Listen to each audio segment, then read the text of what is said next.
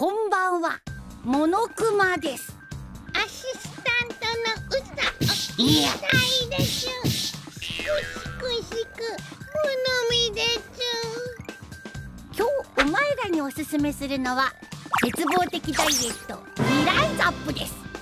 すでに多くのお客様が未来ザップのおかげで絶望的飢餓状態により大幅なダイエットに成功しています。痩せるとかそういうレベルじゃないでちゅ。さらに今回はモニターに選ばれた方から最高の結果と喜びの声が届いております。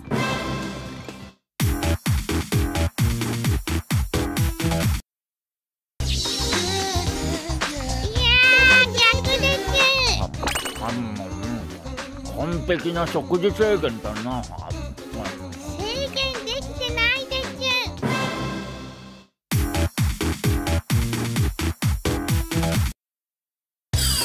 意味がわからないでち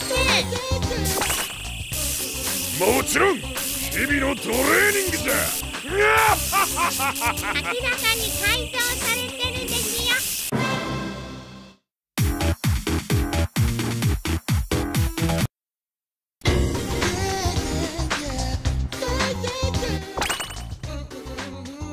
つまらない。なんか絶望的なプロジェクトの匂いがするでちゅ。すごいね、変われるね。さあお前らもレッツ未来ザップに今すぐ電話だよ。ポポポポ。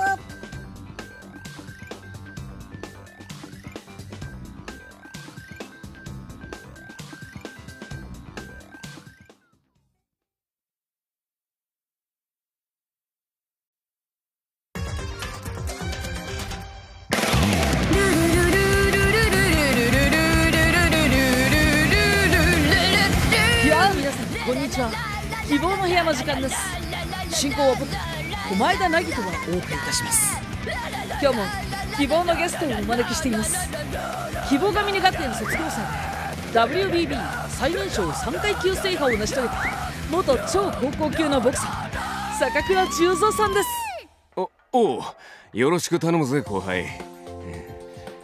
まあ撮ってんのはこのカメラか。はい、そうですけど。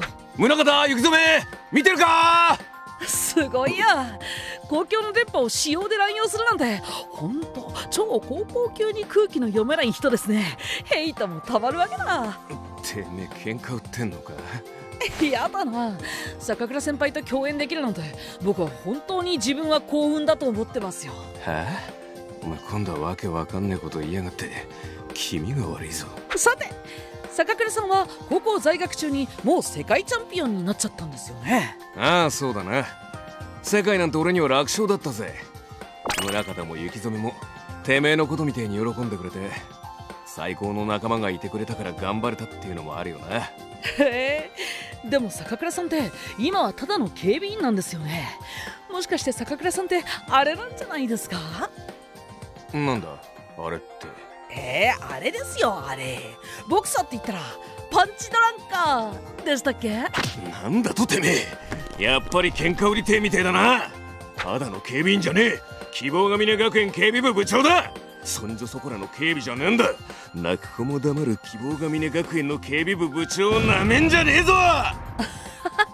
喧嘩売ってるなんてとんでもない。僕は坂倉さんの希望を信じているだけですよ。なんだと。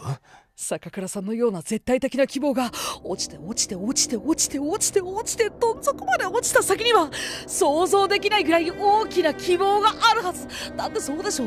坂倉さんのような暴力だけが取り柄な。お前なんか怪しいな。ちと指導させてもらいてえから体育館裏に顔貸せや。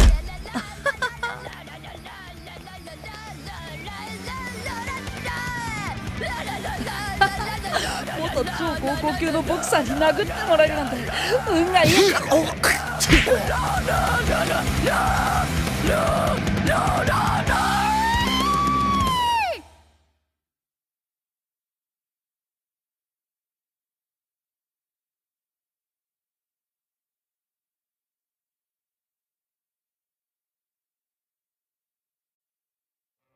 未来機関、それはかつて世界を崩壊させた人類史上最大最悪の絶望的事件を引き起こした超高校級の絶望たちに対抗すべく設立された人類の希望、世界中の才能ある者を集めた希望が峰学園の卒業生を中心に構成され、絶望たちと日々熾烈な戦いを繰り広げていた有限会社未来機関。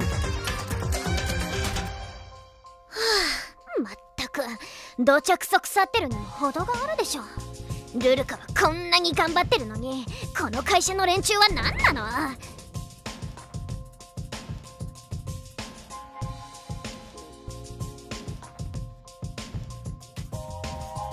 そもそも半分くらい出社してないし、副会長たちはいつも3人で出張中だし、木桜の終日のリターンほぼ毎日じゃん。なんでクビにならないの？見たらいはアニメ休暇ってどうやって申請してんのよ。バンダイもわけわかんないこと一緒に書いてるし、月光ヶ原もサーバールームで何してんだか。